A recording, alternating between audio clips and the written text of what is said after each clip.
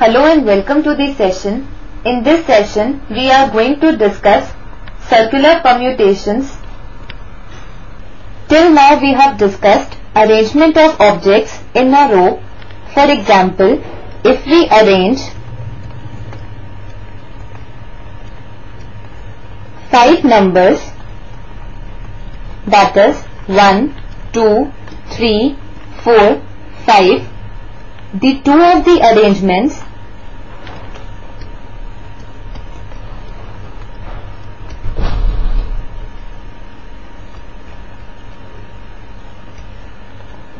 one, 2, 3, 4, 5 and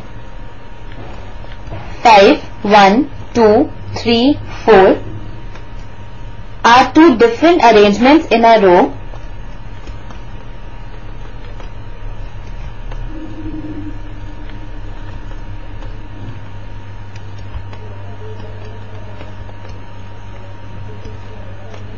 And this type of permutations is known as linear permutations.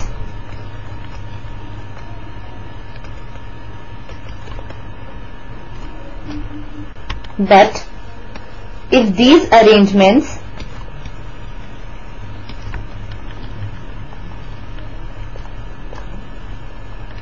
are written along a closed curve,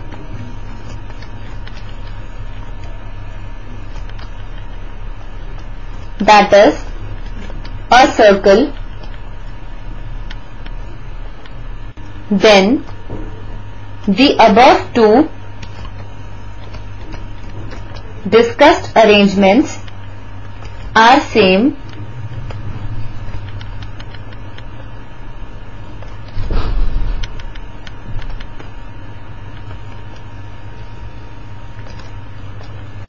Such type of permutations is called circular permutations.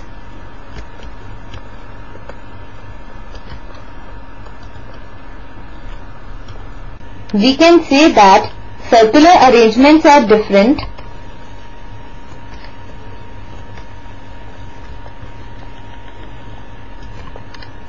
only when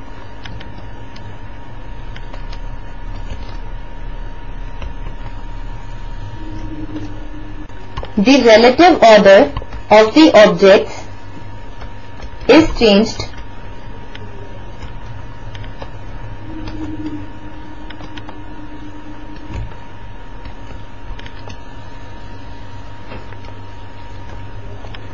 Otherwise, they are same.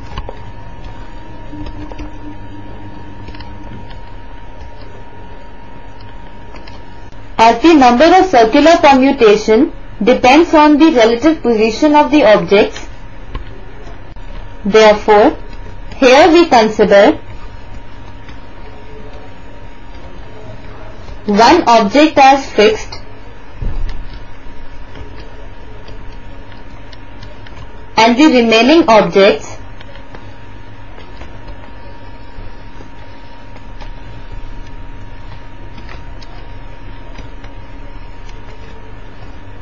are arranged as in case of linear arrangements.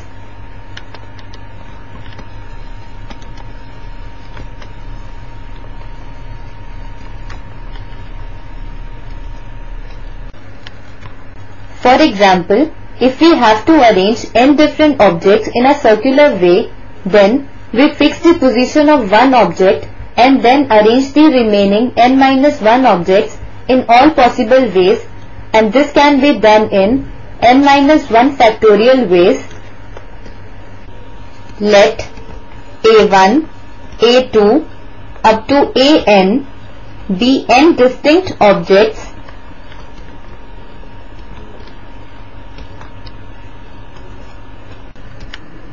and one of the ways in which they can form a ring is shown. The figure shows one of the ways in which n distinct objects can be arranged. Now, starting with different letters and considering them in clockwise direction, the various arrangement of these objects will be obtained as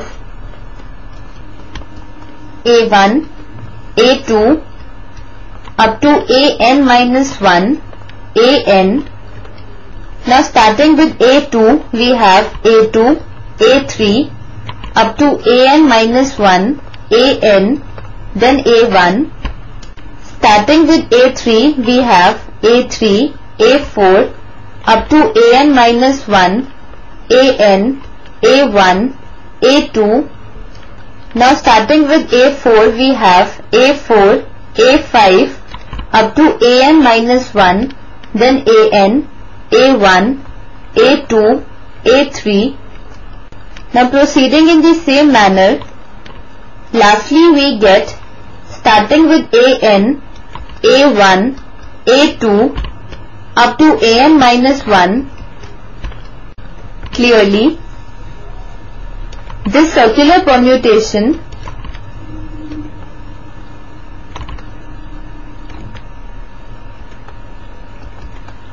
provides n linear permutations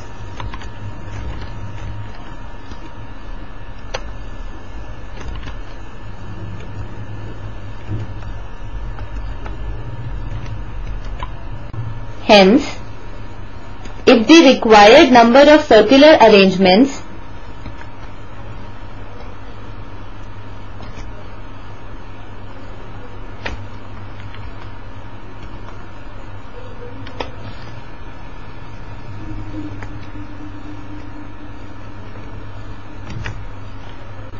of the n objects Bx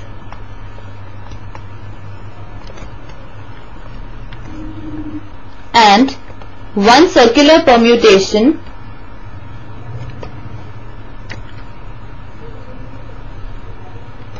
provides n linear permutations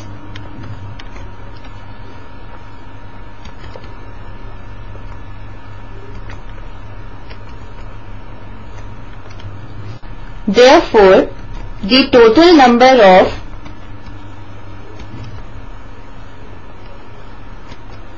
linear permutations will be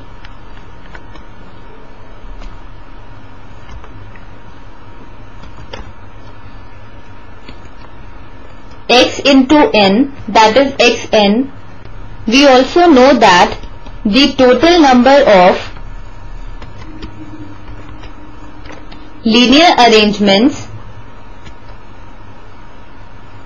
of n distinct objects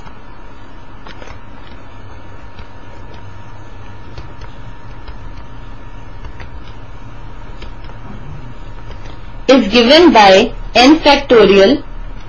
Therefore, we have xn is equal to n factorial, which implies that x is equal to n factorial by n, that is equal to n factorial can be written as n into n minus 1 factorial upon n, which is equal to n minus 1 factorial. Therefore, the number of ways in which n objects can form a ring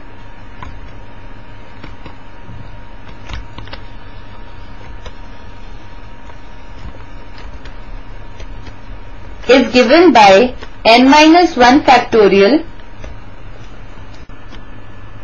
In the above discussion, we have considered anti-clockwise and clockwise order arrangements as distinct, but in actual practice, we have two types of circular permutations. One, where counterclockwise and clockwise arrangements are distinguishable. For example, seating persons around a circular table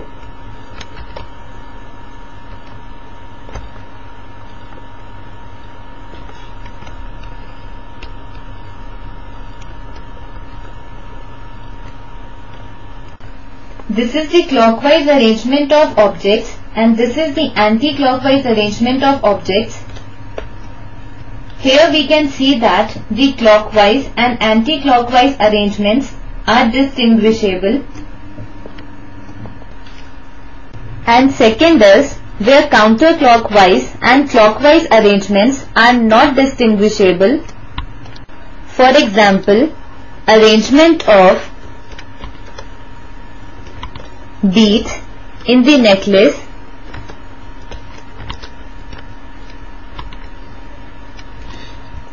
Now, if we arrange the objects in this clockwise and anti-clockwise manner, then their arrangements would be same, that is, not distinguishable. Now we shall discuss some important points in circular permutations. First we have number of circular arrangements,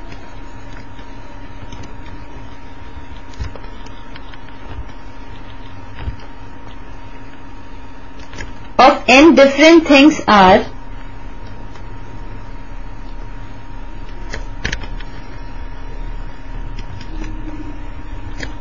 n-1 factorial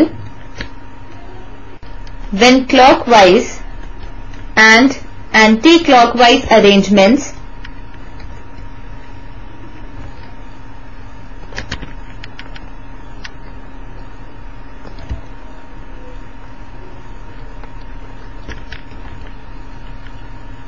are not different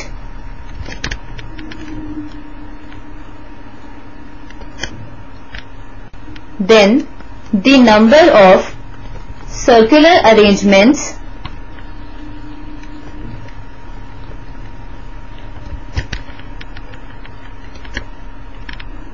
of n different things are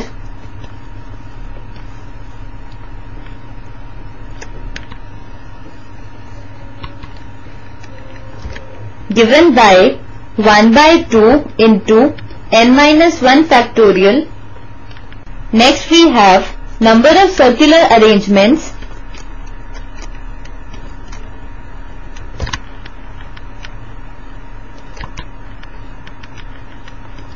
of n different things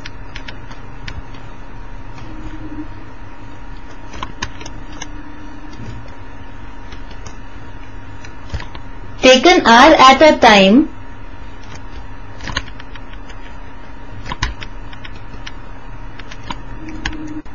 when clockwise and anti-clockwise arrangements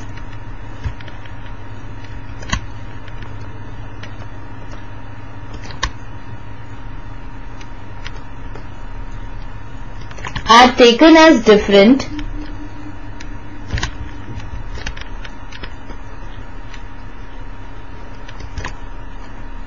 is given by NPR by R, or can also be written as NCR into R-1 factorial, that is, ways of selecting R elements from N and arranging them in a circular permutation.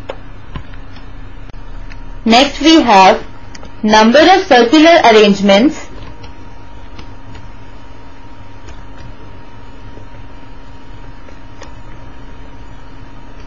of n different things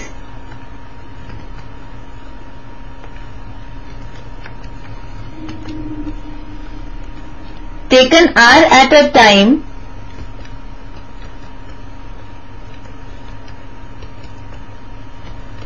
when clockwise and anti-clockwise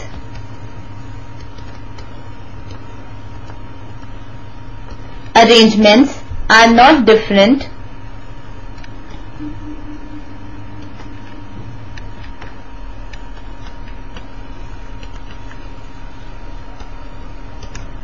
is given by NPR upon 2R, or can also be written as NCR into R-1 factorial by 2, that is, ways of selecting R elements from N and arranging them in a circular permutation when clockwise and anti-clockwise arrangements are not different.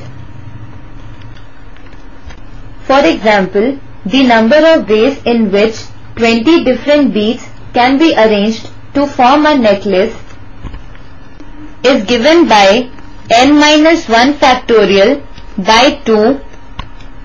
As we know that when clockwise and anti-clockwise arrangements are not different, the number of circular arrangements of n different things are 1 by 2 into n minus 1 factorial. In the arrangement of beads, the clockwise and anti-clockwise arrangements are not different.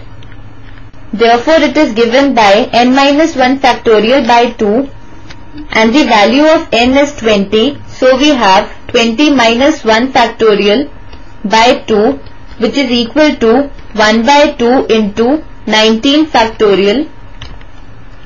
Now we shall find out number of circular arrangements of 20 different beads taken 15 at a time, which is given by npr upon 2 into r.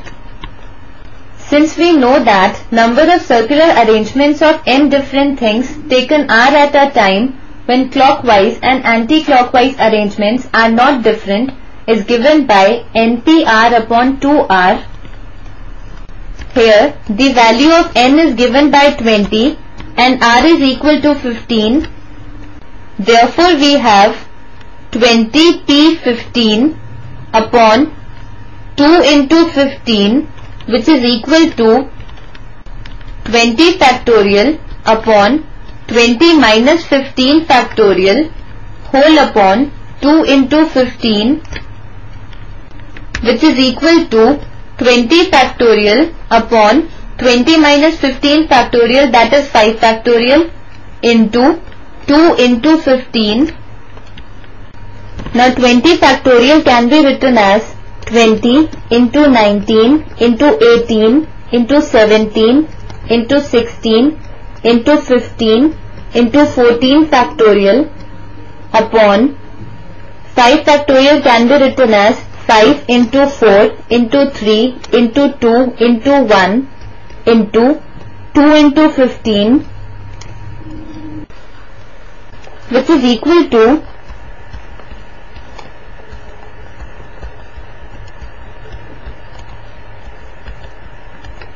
19 into 3 into 17 into 8 into 14 factorial, which is equal to 7752 into 14 factorial. Hence, the number of circular arrangements of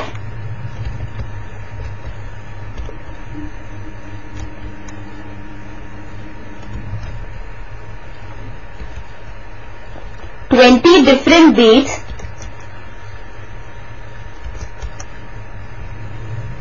taken 15 at a time